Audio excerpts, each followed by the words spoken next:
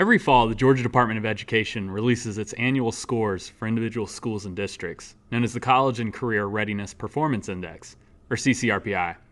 CCRPI provides a score from 0 to 100 for each school and district's ability to prepare students for life after graduation.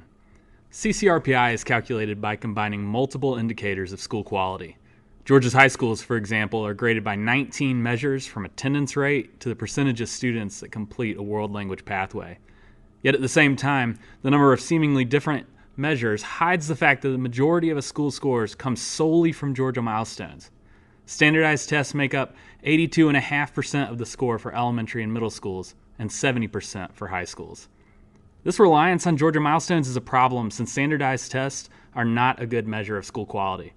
First, these tests are error-prone, meaning a low score could be the result of several factors besides learning, such as lack of sleep, being hungry, or the air conditioning being set too low in the classroom. For this reason, milestone reports include a section titled Standard Error of Measurement that gives the range of scores that student is likely to achieve if they were to take the test again.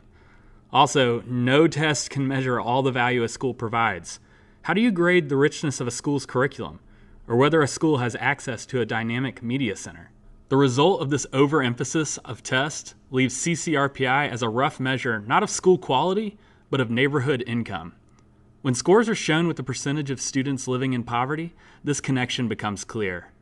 Of the 486 schools in Georgia that have over half of the students living in poverty, only one received an A on the 2017 CCRPI. It's impossible to ignore how as numbers of students living in poverty goes up, grades fall dramatically. CCRPI has the potential to challenge all schools to serve their entire student populations well, but realizing that potential requires policymakers to do some rethinking of Georgia's approach down the road.